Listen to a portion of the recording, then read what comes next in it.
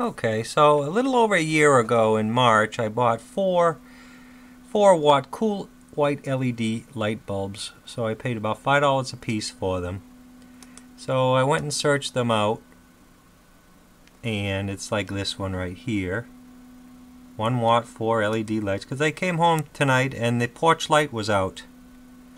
So there you go, buy it now, they're still there. Okay, well I came home and let me take you to it. So here it is. I have it disassembled because I came home and my light is not on. So, more useless information that you can use. And it's amazing to me how the bugs get in there.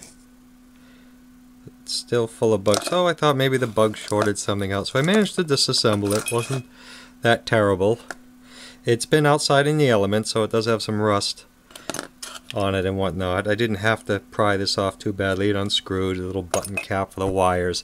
And first off I thought, well, the inverter must be bad. So we took and I wired up the inverter here, which is housed in the base of the bulb. 120 volts in.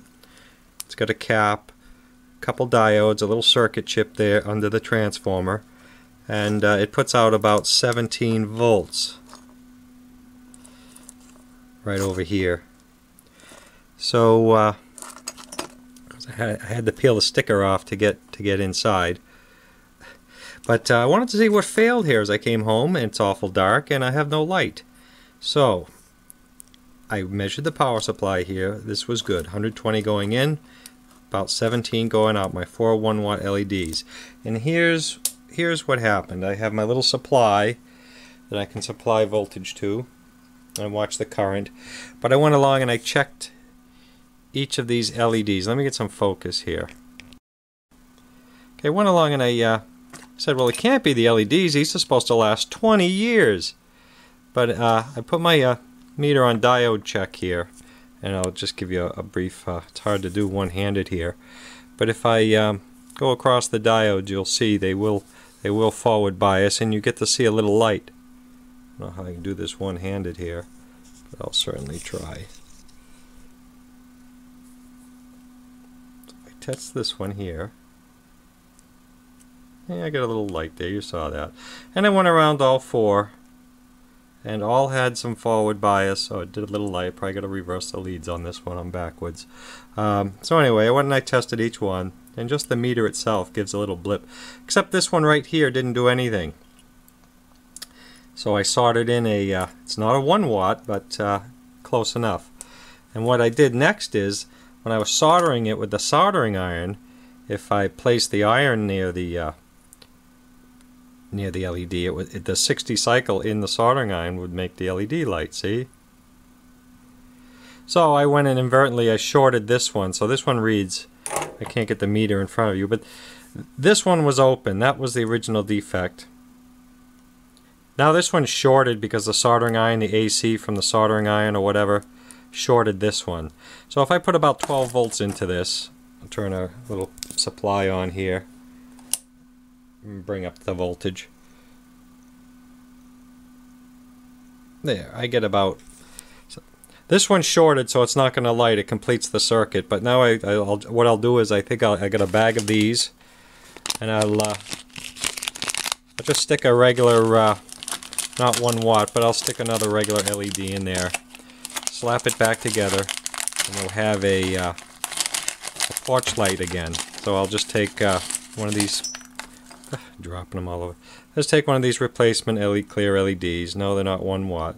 The positive is the longer lead, and I touch it across here. But like I say, this one's shorted, so I have to remove this one from the circuit, and I'll put these two others in, and assemble this back together, and hopefully put it back out on the porch tonight. Okay, so here's our reassembled unit here. I'll turn the light away. Put the power supply on here, we'll bring it up. So I've got my 2 1-watters, I guess, because I shorted one and one was open. And I've just put in a couple of bright white LEDs. They'll be alright, so. They may last, they may not. I'm not putting a dropping resistor across them. I'm just going to try them out. Okay, we'll put a little heatsink, a couple dabs of heatsink compound under our remaining 1 watt LEDs. because if these are going to last another 20 years, you know, we're going to want them to stay cool. But they'll probably rust off first because they're already getting rusty. I hear that's what happens to all these LED Christmas ornament decorations that you put outside versus the older style bulbs, is the LEDs all rust. So keep that in mind when you buy those string sets this season. Well, unfortunately, to get the diodes to fit in there, even flush mounted, I had to cut the little prisms off, but the lens here has its own little prisms. So, yeah, we'll go with that for now. In case I want to, I can always go out and purchase some more 1 watt surface mount LEDs if I so choose. Okay, there we go. Testing it with its power applied to the inverter. Okay, knowing the outside isn't as pretty as it once was, I did tack it a little shut with some solder there. Next time I'll know this can just unscrew off, and we put our little button on. And there it is, disassembled with our makeshift LEDs, and let's try it.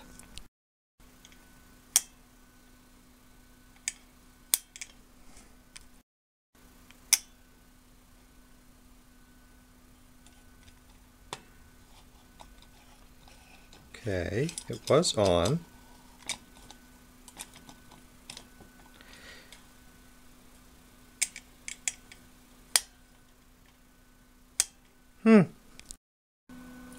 Well, testing on full power again, it looks like our 2 milliwatt one's burned out, so it's only running on the, you can't see it, it's only running on the 2, which is unfortunate. Here's another look at one of those lights. Here's a another one that's been used outside, but it still operates. Here's the one we're working on. Okay, now it appears our other one that was functioning properly has ceased to function also, and this capacitor in it doesn't look very well either. Looks like it got blown out on the bottom there. Turn it on, no light. And this one has no voltage, no 17 volts at the output, but it is getting 63 volts after the rectifier, which is there. The little bridge rectifier is right there. So the socket is okay. The problem here is with the inverter. Okay, we'll go ahead and test the ESR of this capacitor here. I'll bet you it's bad. No, it says it's good. Okay, our lights on LED 2 here are good. All 4 of them. So while we were attempting to replace the other one with this one from the backlight, it also died on us. Okay, we've got the one that was working before working again with the circuit from the first light we were working on. So something happened to this one's circuit, and it's not the capacitor.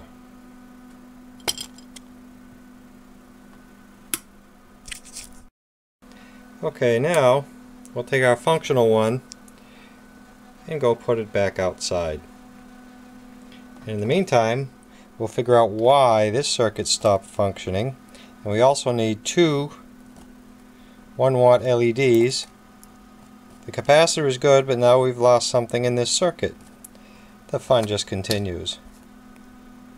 That's it for now. Thanks for watching. So in closing, I do have now, I repaired the second defective board, and what was wrong with this one was the transformer that's in crooked. Try and show you I'm getting my 19 volts this one gets, but it's kind of hard to do one-handed. But we now have the 19 volts across the, let me get a clip lead here. Well, here you go. My 19 volts across this one now with 120 going in. So if I want, I used Ohm's law. If I have 4 of these diodes, will say 20 volts, 5 volts across each one. I come up with like 20 20 at 1 watt, I get like 22 ohms or something like that. 20 ohms. So if I want to put a 20 ohm resistor here and here to divide the voltage up, I can have a 2 watt instead of a 4 watt LED light fixture. So that's the end for this portion. And that's the repair of the... Okay, I want to show you the defect.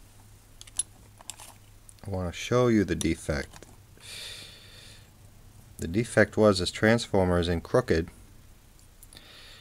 So what happened with this one when we disturbed it, I don't know if you can see that leg right there, but that leg right there lost connection to the capacitor on the corner. So all I did was solder that together, that shiny spot there. So the leg of the transformer reattached where it should, because I was getting no ohms. So now I repaired the power supply for the second light bulb that we tried to use for the first light bulb, but then stopped working when we disturbed it.